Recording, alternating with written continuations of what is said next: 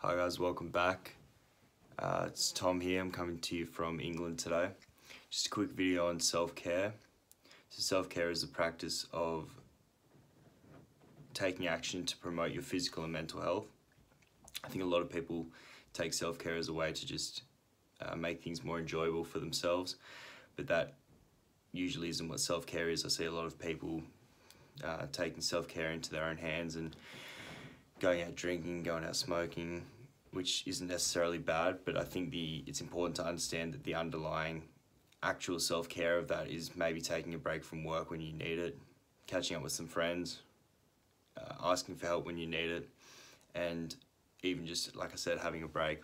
But don't lie to yourself by saying it's the alcohol or the smokes or the bit of fun that you're having if it's not really helping you mentally or physically in the long term. So just be aware of that.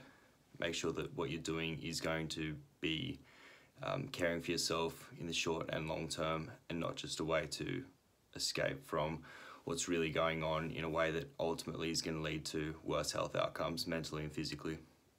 Thanks guys.